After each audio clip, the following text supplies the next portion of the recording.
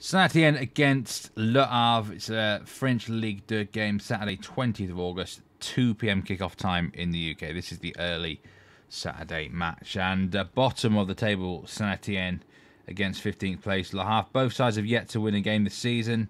Saint-Etienne, of course, they're still on minus points, -1 now. They started the season -3. And the most important thing you've got to remember if you are betting on this game, that it's played behind closed doors. Saint-Etienne have the first 4 home games this season.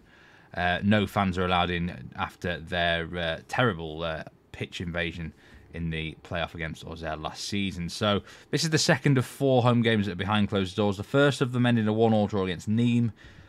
They probably were the better team in that game, but it was quite a fair draw, I thought. I think if this was a full crowd, then I would be inclined to bet on Saint-Etienne in this game, because I think they are the better team. Le Havre they've got a new manager, Luca Eldner, who I've never rated. Whenever he's been in French football, he's not a manager I've particularly thought he's the man, you know.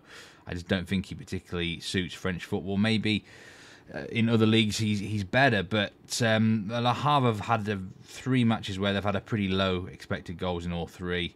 They've fired blanks on 2 of those occasions. I don't think they'll score a goal here. I think there's a very good chance of 1-0 or 2-0 being the final score. But if we look at the odds, the bookmakers are not stupid here. Sometimes you just got to say to the bookmakers, okay, you're on the ball. 1.97 tops on Saint-Etienne to win on the nose, which I think is a fair price. I think you can't really argue too much with that, because there's no fans in the stadium. And that, look, I know teams got used to this during COVID, but fundamentally it still is a disadvantage, isn't it? So for me, I'm happy to leave this one alone. I think, as I say, there's a very good chance for me of exactly a 1-0 or a 2-0 home win.